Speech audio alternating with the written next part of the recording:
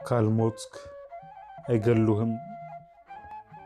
ደራሲ ዲያቆን ዳንኤል ክብረት፣ ተራኪ ረድኤት አያሌው። ልጁ ተስፋ ቆርጦ ነው የመጣው። ምን ዋጋ አለው ብለው ነው። ከእንግዲህማ ምንም ተስፋ የለኝም እኮ አላቸው ሽማግሌውን። ምን ሆነሃል? ጤና የለህም እንዴ አሉት ሽማግሌው። ጤና ብቻ ሳይሆን ከእንግዲህ ምንም ነገር አይኖረኝም። እንዴት? ሽማግሌው እየገረማቸው ጠየቁት። በቃ ገድለው ቀበሩኝ እኮ። ከእንግዲህ ምን ቀራቸው? የፈለጉትን ሁሉ አድርገዋል። እንዳልነሳ አድርገው ጥለውኛል። እንዳልጠገን አድርገው ሰብረውኛል አለና የወጣቱ እንባ ዱብ ዱብ አለ። ካልሞትክ በቀር ሊገሉ አይችሉም አሉት ሽማግሌው ኮስተር ብለው። ቀና አለና ትኩር ብሎ አያቸው። ካልገደሉ በቀር ልትሞት አትችልም ማለት ሆኖ አለና ጠየቃቸው። ወዴት? ካልሞትክ በቀር አይገሉህም። የሞተን እንጂ ያልሞተን መግደል አይቻልም። የጠፋን እንጂ ያልጠፋን ማጥፋት አይቻልም። የተሰበረን እንጂ ያልተሰበረን መስበር አይቻልም። አልገባኝም አባቴ። እንባው ቆመ። አየህ፣ የሰው ዕድሜ ሁለት አይነት ነው። አንዱ የተፈጥሮ ዕድሜ ነው። ይሄ ሊያጥርም ሊረዝምም ይችላል። በሰው እጅ፣ በበሽታ፣ በእርጅና፣ በአደጋና በመሳሰለው ሁሉ ያልፋል። ይሄኛው ዕድሜ ብዙ ጊዜ ካንተ ቁጥጥር ውጪ ነው። በቀላሉም ለሌላ አደጋ የተጋለጠ ነው። ዋናው ዕድሜ ግን ይሄ አይደለም። ዋናው ታሪካዊ ዕድሜ ነው። ይሄኛው ዕድሜ እንደየሰው ፍላጎትና ተግባር ብቻ ይለያያል። ይሄኛውን ማስረዘምም ማሳጠርም የምትችለው አንተና አንተ ብቻ ነህ። ይሄኛው ዕድሜ በተፈጥሯዊ ዘመን ሕሊና የሚያምንበትን ትክክል ነው ብለህ የምታስበውን ለሰው ልጆች የሚጠቅመውንና ወደ ትውልድ የሚተላለፈውን ነገር እስከሰራ ድረስ ማንም ሊያሳጥረው አይችልም። ሰውን ሰው አያጠፋውም። ሰው መጀመሪያ ራሱን ያጠፋል። ራሱ መጥፋቱ ሲያረጋግጡ ደግሞ ሌሎች ያጠፉታል። ማንኛውም ነገር እንዳጠቃቀም ነው። አንዳንዶች ሲሞቱ ይወለዳሉ፣ ሌሎች ደግሞ ሲወለዱ ይሞታሉ። እስኪ ሰማዕታት ናቸው ብለን የምናከብራቸውን ሰዎች ተመልከት። ለምን የሞቱበትን ቀን በክብር እናስበዋለን? እነዚህ ሰዎች እኮ ከመኖር ለሚበልጥ ዓላማ የሞቱ ናቸው። በሞቱበት ቀን ለማይጠፋ ልደት ተወልደዋል። ስለዚህ ያ ቀን የተወለዱበት ቀን በመሆኑ በደስታ ይከበራል። ምናልባት ጠላቶቻቸው ያጠፏቸው መስሏቸው ነው፣ ግን ሳያስቡት ለማይጠፋ ልደት ወለዷቸው። አየህ፣ እነዚህ ሰዎች ቀድመው ራሳቸው ስላልሞቱ ሰዎች ሊገሏቸው አልቻሉም።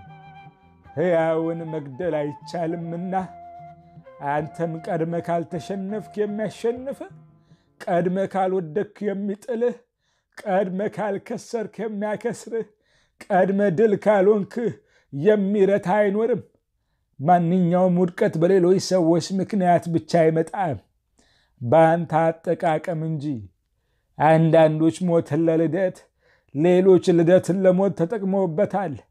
አንዳንድ ሳይንቲስቶች ከትምህርት ቤት ባይባረሩ ኖሮ ሳይንቲስት ባልሆኑ ነበረ። አንዳንዶች ባይቸገሩ ኖሮ አይፈጥሩም ነበረ። ሌሎቹም ባይሰቃዩ ኖሮ አንዳች አይሰሩም ነበረ። ወሳኙ የደረሰብህ ነገር አይደለም፣ ወሳኙ አጠቃቀም ነው። ከውድቀት ስኬትን ማመንጨት ወይንም ደግሞ ከስኬት ውድቀትን መውለድ ትችላለህ።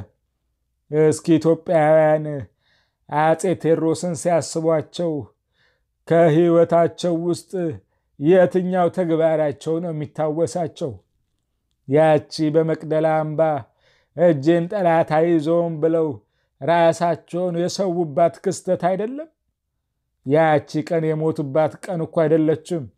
አፄ ቴዎድሮስ ለሌላ አይነት ልደት፣ ለማይጠፋ ልደት የተወለዱባት ቀን እኮ ናት። ምናልባት ያንን የመሰለ አስደናቂ መስዋዕትነትን ባያሳዩን ኖሮ ዛሬ እርሳቸውን የምናስባቸው በሌላ ነገር በሆነ ነበረ። የመቅደላው ላይ ሬሳ የዚያ አንበሳ የካሳ በ100 ዓመቱ ባገሳ ስንቱን ቀሰቀሰው እሳ የተባለው ለዛ አይደለም?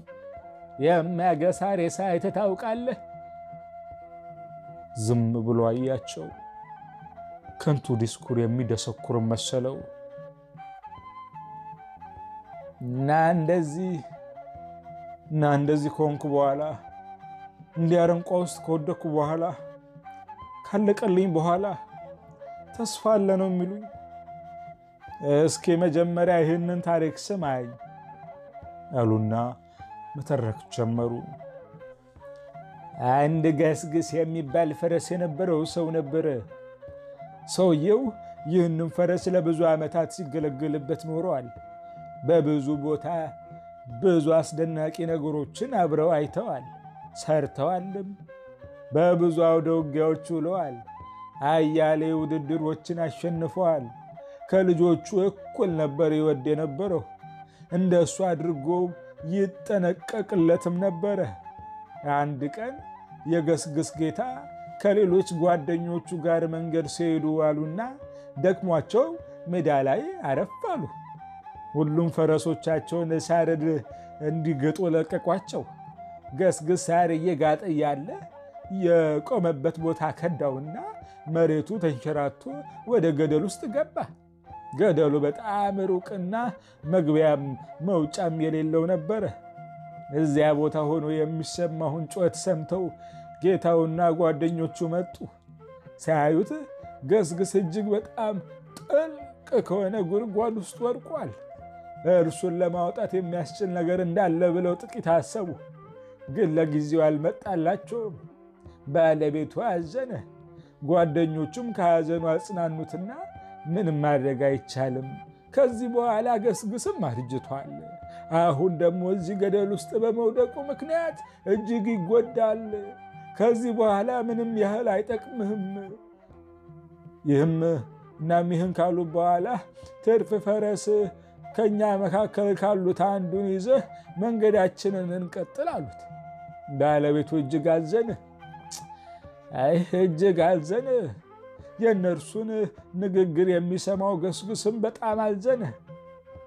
የነበረውን አገልግሎት፣ የዋለበትን ቦታ፣ ያሳለፈውን ጊዜና ሁኔታ፣ ዛሬ የደረሰበትን ጉዳትና ድካም እያዘነ በጣም ተሰማው። ይበልጥ ደግሞ የጌታውንና የጓደኞቹን ተስፋ መቁረጥ ንግግር ሲሰማ ተስፋ ቆረጠ። እሱም ባለቤቱ አንድ ሐሳብ ለጓደኞቹ አቀረበ። ከዚህ በኋላ ገስግስን ለማውጣት መሞከር ከንቱ ድካም ነው። ነገር ግን በዚህ ሁኔታ ጥሎ መሄድም ሕሊናን እረፍት የሚነሳ ነው። ባይሆን ባለበት ጉድጓድ በሰላም እንዲሞት አፈር እናልብሰው አላቸው። ሁሉም በሐሳቡ ተስማሙ። ገስግስ ግን ይበልጥ አዘነ፣ ይበልጥ ተስፋ ቆረጠ። ከዚህ በኋላ ምንም ዋጋ እንደሌለው፣ የመኖር ተስፋውም እንደመነመነ፣ ልጡ የተላሰ ጉድጓዱ የተማሰ እንደሆነ ተሰማው። ሞቱን እያየው ሊሞት ነው። ከዚህ ጉድጓድ በታምራት መውጣትን ተመኘ። ግን ምንም መንገድ ሊመጣለት አልቻለም። ቀድሞ ራሱ ስለሞተ ሞትን የሚያመልጥበት አንዳች ብልሃት አጣ። ቀድመ ስትሞት እንደዚህ ነው። የማምለጫው መንገድ አይታይህም። የማይታይ ስለሌለ አይደለም። ከእያንዳንዱ ችግር የመውጫ መንገድ አለ። ያንን የምታየው ግን ቀድመ ካልሞትክ ብቻ ነው። የመጀመሪያዎቹ ኮረቶች እና አፈሮች ገስግስ ላይ ወደቁ። ከወደቁበት ድንጋዮችና አፈር ይልቅ ሞትን ማሰቡ ገስግስን ይበልጥ ጎዳው። እየሞትኩ ነው ብሎ ማሰቡ ይበልጥ አመመው። መጀመሪያ የወደቀበትን ድንጋዩንና አፈሩን ጀርባውን በማነቃነቅ ከላዩ ላይ አራገፈ። እነዚያ ከላዩ ላይ የነበሩ ድንጋዮችና አፈር እርሱ ከጀርባው ሲያራግፋቸው ከእግሩ ስር አረፉ። ይህን የገስግስ አንዳች ሐሳብ ብልጭ አለለት። ለምን ቀድሜ ሞታለሁ? ያለኝን ጥቂት ዕድልም ቢሆን ለምን አልጠቀምም አለና ከላዩ ላይ የሚወርደውን ድንጋይና አፈር ማራገፉን ቀጠለ። ድንጋዩና አፈሩ ያመዋል። ነገር ግን ለመኖር እየታገለ ለማሸነፍም እየጣረ ስለነበር ህመሙን የሚያስችል ብርታት አገኘ። ድንጋዩንና አፈሩን ባራገፈው መጠን እግሩ ስር ይወርድና መሬቱን ይደለድለዋል። ያን ጊዜ ጉድጓዱ እየሞላ ይሄዳል። ጉድጓዱ በሞላ ቁጥር ደግሞ ገስግስ ወደ ላይ ከፍ ይላል። ሰዎቹ ከላይ የመቃብር ድንጋይና አፈር ይጨምራሉ። ከስር ደግሞ ገስግስ የመቃብሩን ድንጋይና አፈር እየደለደለ ከመቃብር ለመውጣት ይጠቀምበታል። እነርሱ አፈርና ድንጋዩን በጨመሩ ቁጥር ገስግስ አፈሩንና ድንጋዩን እያራገፈ ጉድጓዱ ውስጥ በመደልደል ጉድጓዱን ይመላው ነበር። ሕይወትን የሚያጣፍጠው ተጋድሎ ነውና ገስግስን ከመከራው ውስጥ ደስታ ማመንጨት ጀመረ። ቀድመ ካልሞትክ የመቃብርን ድንጋይና አፈር ለሌላ ሕይወት መውለጃ ታደርገዋለህ። ሰዎቹ ጉድጓዱን ሊሞላ የሚችል አፈር ጨምረው ሲፈጽሙ ገስግስ ከገደል ውስጥ ብቅ አለ። የጨመሩትን አፈር ከገስግስ እግር ስር እየተደለደለ ገስግስ ወደ ላይ ከፍ ከፍ አረገው እንጂ አልቀበረው። እኔን ለመቅበር በማሰባችሁ አመሰግናለሁ፣ ምክንያቱም አዲስ ትምህርት አስተምራችሁኛልና። ከዚህ በኋላ ግን ከእናንተ ጋር አልሄድም፣ ሌላ ፈረስ ሆኛለሁ ብሏቸው በመንገዱ ቀጠለ። ታሪኩን ጨረሱና ዝም ብለው አዩት። ተደንቆ እርሱም ዝም ብሎ አያቸው። የሚያልቅልህ አለቀልኝ ያልክ ቀን ነው። የምትሞተው ሞትኩ ብለህ የተቀበልከው ዕለት ነው። የምትሸነፈው ልብ የተረታ ዕለት ነው። አፈር ስለጨመሩብህ ብቻ ልትቀበር አትችልም እኮ።